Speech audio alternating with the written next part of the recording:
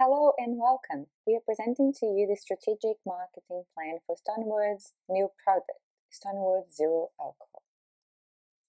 We are Group 1. Beatrice will present the background and the new product. Giovanna will explain to you the internal and external environmental factors and the competitors. Mahi will get you through the strategic marketing mix. Sophie will explain to you the cost breakdown, and lastly, Elizabeth will point out the changes necessary in the currently marketing strategy. Stonewood was founded in 2008 in Byron Bay by three friends and today is currently Australia's second largest independent craft beer brewing enterprise. It is a B Corp certified, which shows their commitment with sustainability. Currently, Stonewoods offer 18 different beers as well as clothing and giftware. The company produced roughly 12 million litres of beer annually, and the revenue is estimated for this year of 2021 is around $100 million. To catch up with the consumer's change of behavior, Stonewood is presenting the new Stonewood Zero Alcohol. The consumption of non-alcoholic beverage has increased in the past few years. This increase has been driven by health issues such as strong medication use, safety issues, and pregnancy. A variety of flavor beers such as lemon, raspberry, cherry, and peach will be offered, as well as the standard traditional lager flavor. So now let's talk about the internal and external environment factors. In regards of the SWOT as a strength, the company has a strong social media presence on Facebook and Instagram, and is also a well-established brand in Australia with over 13 years of experience. Something that is part of internal and external, as a strength, stone and wood bottles are made from 50 to 70% recycled material, and as an external point of view, this is pretty good because new government laws are being request more and more to those industry to be more sustainable, and Stony Wood is on the right way to it. Social cultural changing lifestyles in regards of the consumption of alcohol.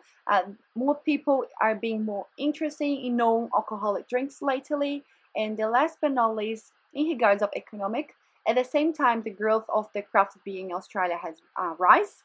COVID-19 has decreased industry revenue to the closure of hospitality establishments. So now let's talk about the main competitors of Stony Wood. In the industry market competitor, being in the craft beer, we have Balter. So Balter offers a Captain Sensible with 3.5% of alcohol. And the main direct competitor for Stony Wood, it's Carlton Zero. Carlton Zero does also provide 0% of alcohol, same as this new range of the Stony Wood Zero. But the big difference between them is because Carlton Zero does offer this option of beer, where as an advantage in Stony Wood range of Stony Wood Zero offers at least 4 different flavors of beer. Hi there, my name is Marika, and today I'm going to present to you the strategic marketing mix. So this one is going to include the product strategy, which is basically going to explain how we're going to take that product to the market. The pricing strategy is going to explain all the different techniques and tactics that we'll be using. The place and supplier strategy is basically highlighting the process and how we can optimize this. And finally, we'll talk about the channels that we are wanting to use in this strategy with that product. So starting off with the product strategy. So the approach we want to take is being really customer-centric, so understanding their needs and adapting to those. The person that we're trying to reach is anyone over 18 years old. Because we're selling non-alcoholic drinks, we are targeting pregnant women, people that have heavy medications or have specific religions. Why are we so special? We know that many brands sell low-alcohol beers or any other drinks, but they don't actually do non-alcoholic beers. So that's why we want to be different, and our products are all made out of recycled material. So we are an eco-friendly company and B Corp certified as shown on our website. So moving forward with this product, we'll be using a different color palette. So based on different taste of the products, we'll have a lemon, raspberry, cherry, and peach taste. Now, to take this product to the market, we're going to have to use different pricing strategies. So what we want to be doing is a market-based pricing strategy as well as a consumer-based pricing strategy.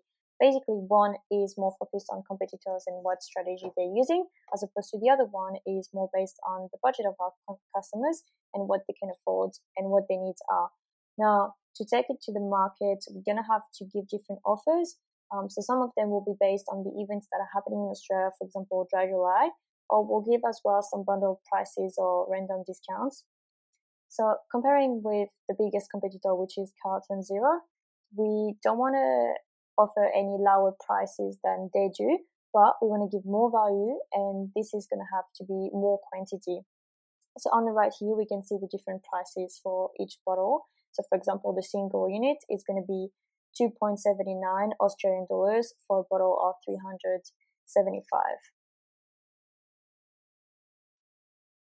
Now, something that is really important to consider is that when we bring a new product to the market, we need to look at the process that is in place and how we can optimize that one. So we know that at the moment with alcoholic drinks, this only requires 4 ingredients, those ones being water, malt, hops, and yeast. Now, moving forward with the non-alcoholic drinks, we know that it's going to require a little bit more ingredients to that. However, we know that the costs are going to be super low.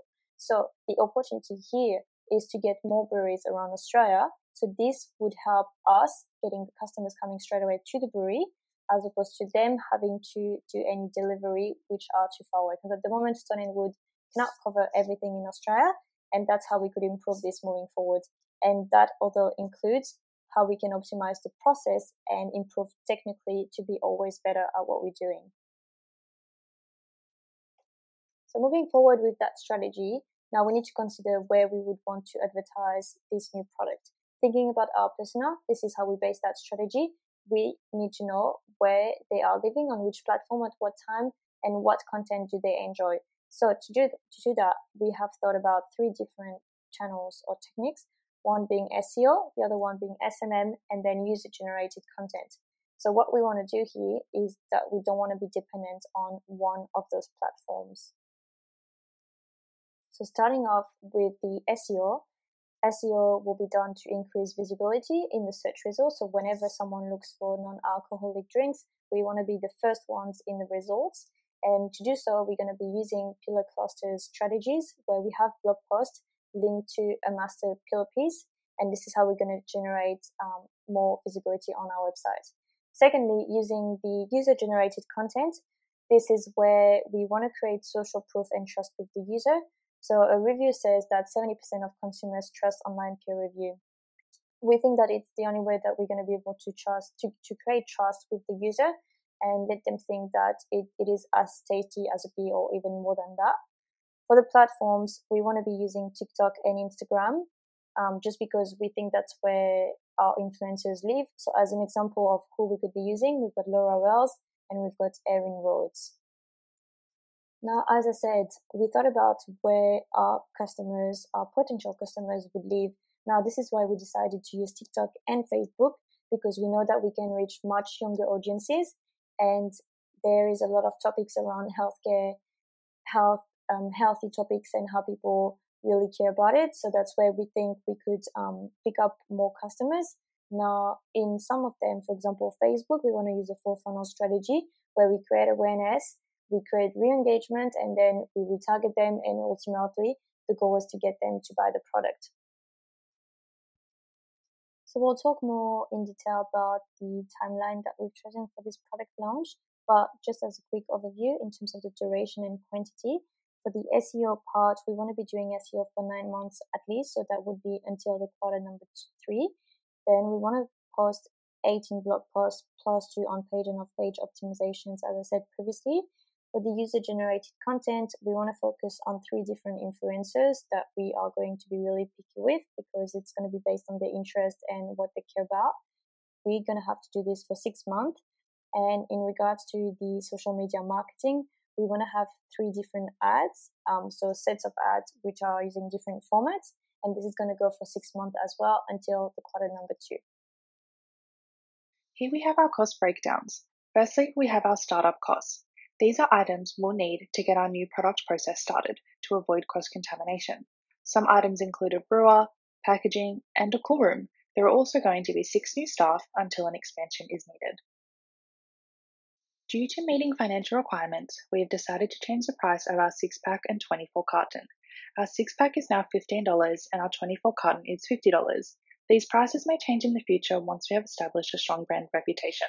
It also gives us a little bit of wiggle room for any unexpected issues. We have worked out and looked at competitors as well as industry research that it will cost us $4 per litre to make the product.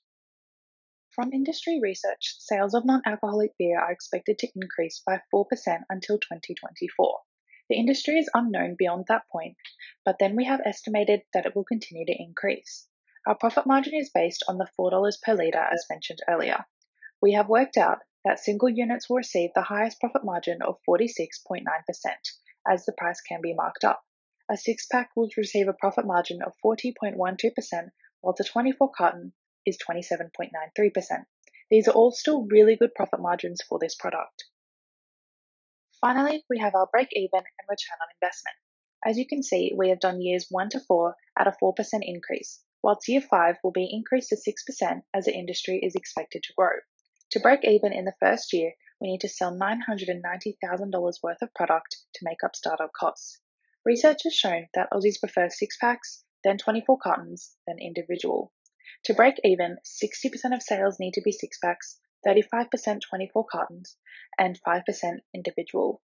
Now obviously, these can change. Our return on investment is sitting at 19.24% over 5 years based on the previous figures. This equates to 3.5% annually. Stone & Wood's current marketing strategy accommodates for multiple segments, including some of those discovered as being key for our new product. Much like the company's current low-alcohol beer East Point, Zero's overall position in the market is to be the go-to drink for those who like the taste of beer but advocate for a more health-focused and balanced lifestyle. Zero will therefore, in part, be an addition to the company's current no-low strategy. Currently, East Point is a major sponsor at local athletic events and the feature drink at sponsored community and charity initiatives, and Zero will be in addition to this. However, while product positioning is similar, as a completely non-alcoholic product, Zero segmentation is extended and also speaks to consumers who, for both personal and medical reasons, cannot and do not choose to consume any alcohol. For this reason, Stone & Wood's current strategy will need to be expanded in order to help reach this audience. Due to the volatility of COVID-19, ongoing restrictions and lockdowns worldwide, the key change to Stone & Wood's current strategy will be to focus all immediate marketing efforts and resources on digital communications. Social media in particular has grown in usage by 30% during COVID-19, and millennials, our key target market, are the heaviest users of the 2 largest social platforms in the world, Facebook and Instagram. While the company's current strategy already involves the use of these channels, refining content and encouraging more engagement through active 2-way communication and user-generated content will help quickly strengthen Zero's brand awareness as it enters the market, while also growing the brand's pre-existing customer relationships and boosting loyalty. As we know, the impacts of lockdown laws also means a large portion of establishments where Stone & Wood is currently sold are not operating as usual. This means adjusting the strategy to increase web traffic through implementing blogs and optimizing SEO will aim to direct customers to the online store. Also, adding value-aligned influencers to the strategy and posting user-generated content will aim to fill the gap of authentic communications left by the decrease in face-to-face sales. This will be our catalyst for building brand awareness and trust while navigating these murky waters. TikTok will be the newest social media addition to the company's current strategy, predicted to reach 1.2 billion active users in 2021, and with 40% of users found to be millennials, it's a sure opportunity for Zero and the company as a whole to show its personality and expand reach. And finally, the last adjustment will include spending initial marketing time on A/B testing. This will ensure paid ads on our key social platforms like Facebook are optimized to allow Stone & Wood to get more bang for their buck when it comes time to advertise Zero. Thank you for listening to our presentation, and we look forward to hopefully being able to produce this product in the future.